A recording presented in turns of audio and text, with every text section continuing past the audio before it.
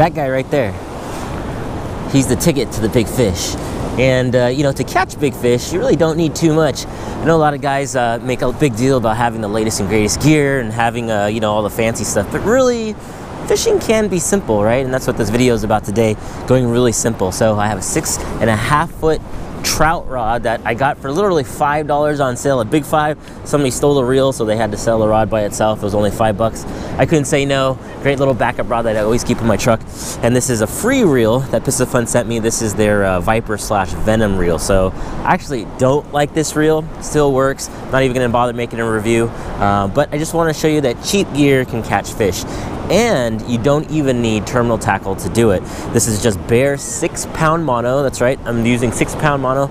I'm going to tie a dropper loop with a perfection knot at the end of the main line as my weight attachment point. So I just want to show that you don't need, you know, barrel swivels. You don't even need quick clips. If you know the right knots, and if you have a sand crab net, that's what we're going to be using for bait today. You can actually put yourself on fish with super simple setups. To tie a perfection loop, it's really easy. It's one of the top 5 knots I think every angler should know.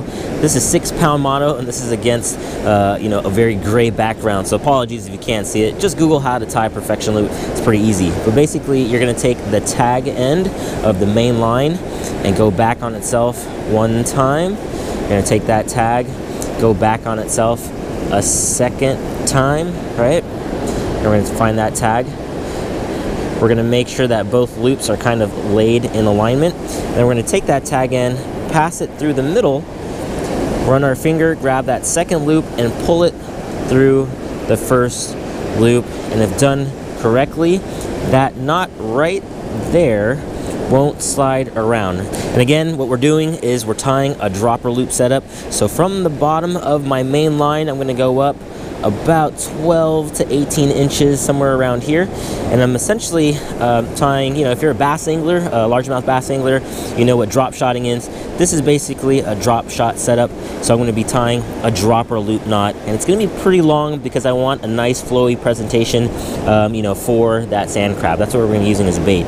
So I'm going to take, you know, a piece of the leader line. You know, again, we're about 12 to 18 inches off the bottom there from that perfection loop.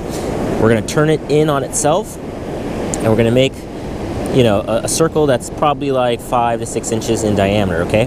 So I'm going to pinch the main line here, and I'm going to twist it a few times. You know, it doesn't have to be a ton of times, maybe like 4 or 5 times, something like that. And, you know, we're just perch fishing. It doesn't have to be perfect. All right, so you'll notice I've twisted the line in on itself. I have this opening here.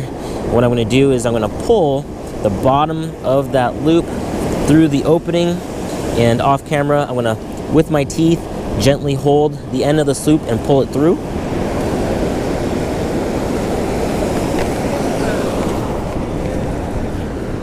Okay. There you go. And we're going to loosely let that knot kind of set it up. We're going to put some saliva on that knot right there. And we're going to tie it tight. Boom. And there we have our big dropper loop. Now, a lot of terminal tackle, a lot of pre-bought rigs come pre-assembled in all kinds of different ways, but this is the easiest way to do it. With this setup, you can attach really any hook. Now, I'm using pretty small hooks today because that's what I have. A lot of guys don't like to use anything less than like a size 2 or 2-aught you know, hook out here because they want to keep the little perch off, but I'm going small just because I want to show what light tackle can do out here. So got my dropper loop. We just need to attach a hook and a weight. Let's do that. All right, so I've got my size 6 bait holder hook. Really simple hook. I think it was a cheap Eagle Claw one that I just took off a pre-tied snell rig, right? So I have my hook. I'm gonna pass the loop through the end here like that. I'm going to twist it and send that hook right through the loop. And I'm going to pull it tight. Boom. Didn't need to snell it. Didn't need to tie, you know, any terminal tackle. This is all line, the hook, and last but not least, the weight. So again, just like the hook, we're going to find our perfection loop. The end of it, we're going to send it through the eye of the weight. Just super simple fishing right here. Pass it through once. Maybe one twist, Send it through. This is a 1.5 ounce coin weight, and that's my preferred weight when fishing out here. Now that we've got our rig set up, let's go get some bait, and we'll show you where the sand crabs are. It's really easy to find sand crabs. If you're looking, especially in low light conditions, if you're looking at a distance left or right, look at an angle, get low, and you can see their little antenna. As the waves recede, they create like a little V pattern in the wake. They each leave their own little wake trail, and that's where you know they're at. This is a homemade sand crab rake. I used an old broomstick, some old chicken wire, and put it all together. Pretty simple setup. You know, fishing doesn't have to be expensive, doesn't have to be fancy, it just has to be fun. So as that first set comes in, what I'm going to do is take my sand crab rake, put it down, and kick up the sand. And hopefully,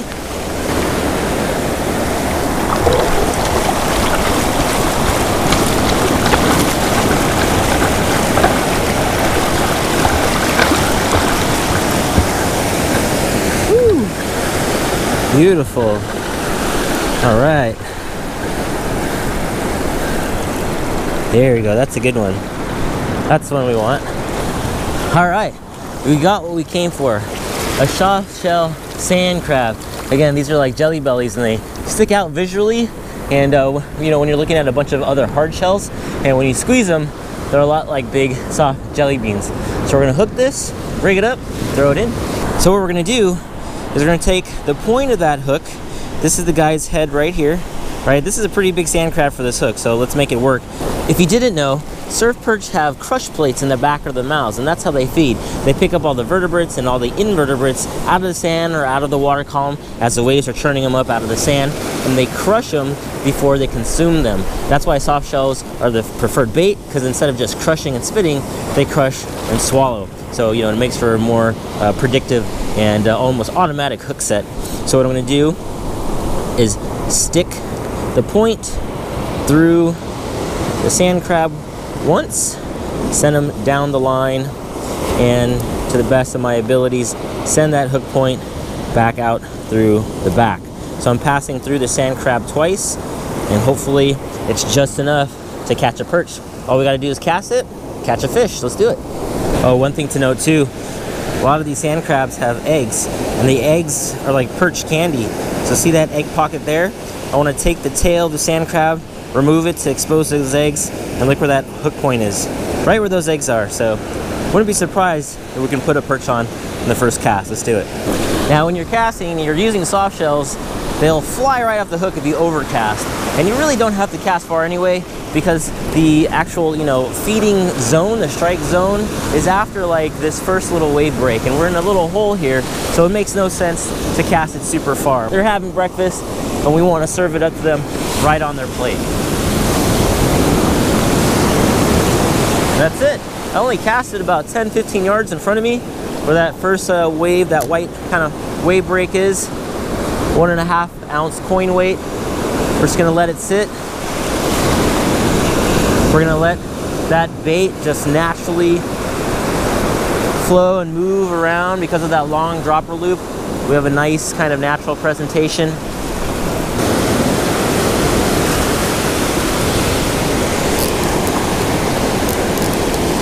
Oh, I think we got a fish on already.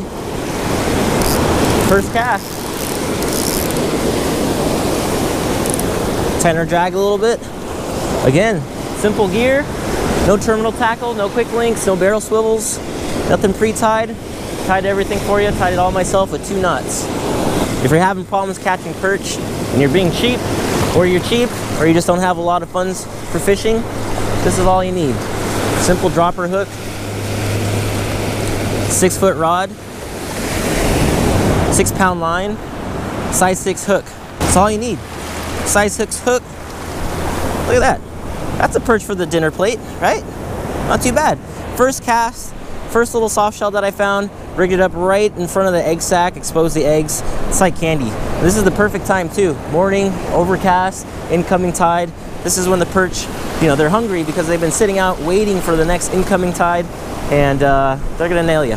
First one. Let's go get another one.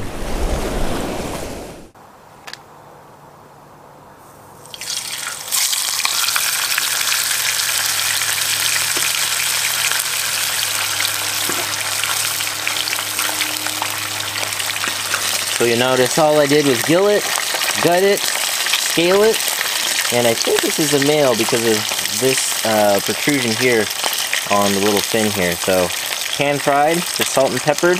We're gonna fry one side, fry the other, serve it with some rice, and be done. It's that easy.